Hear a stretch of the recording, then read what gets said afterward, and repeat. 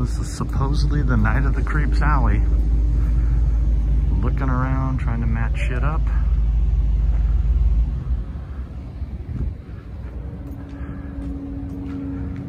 What happened to the building at the end if this is the alley? Other than down here. Let's see. Maybe the end of the alley was another location? Oh shit.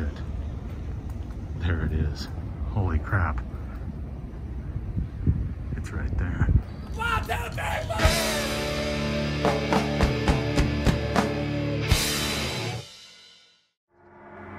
Get the 12 gauge out of my car. Now. So you might be wondering, hey Sean, didn't you already do an episode of Night of the Creeps? The answer is yes. For the Blu-ray release, I did do an episode, but this one location really eluded me, and I asked Fred Decker, and he said he thought it was in Van Nuys somewhere, but could not remember where it was. Well, finally, we found it, with some help from fan Paul Hollinshead. Without him, we wouldn't have been able to find it. So you see right here where they're running in the alley, that building that was there where that white truck is gone. If you look over the shoulder of the police officer, you can see the apartment building in the background. That still matches up today. And the building here they're passing has been stuccoed, so the brickwork looks different, but you can see the garage doors are still the same. And the telephone pole's still there. We're in Van Nuys. This is off of Vesper in between Sylvian and I forgot the name of the other street. But that's Vesper right there. And Sylvian is the very next street, which would be in front of this building here. The thing that always confused me about trying to find this location was I was looking for an alley with a dead end. Because if you see the way it's shot, it looks like they pull in and see the cop runs forward, like he's looking forward, and they show him through the windshield of the cop car, right there. But that's not forward, that would be to their left. So they cheated the shot. However, when Tom Atkins jumps over the fence, he's kind of looking in the right direction. See, it's really strange. I don't know if that was an error.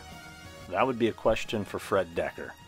But as you can see, the cop car comes from down this alley here, heads towards camera. The cops then run along this fence here,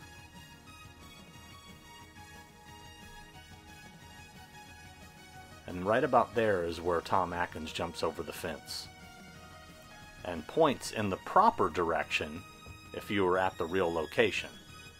But then they show everybody else from a different angle. They make it act like the alley ends right here and that we would be standing at the end of the alley, but as you can see, the alley continues.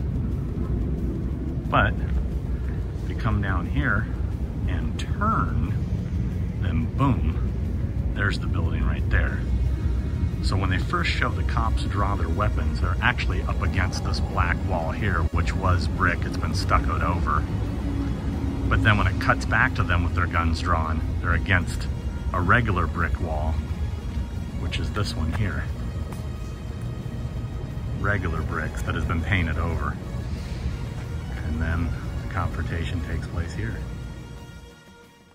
It's a shame that that little shed is blocking the building, but you can pretty much see it looks the same. The power boxes are still there on the wall, they're just painted a different color. And the windows of the building look identical to how they did in the film. So all the action happens here in the parking lot behind this building, which is accessible from the alley. This is the rear parking area of BTC Notification Services. This is the front here, located at 14540 Sylvian Street in beautiful Van Nuys, California. Now just next door at 14530 is this building that you can see in the prior scene when they find the axe murderer just before they chase him down the alley. And this guy gets away just in time.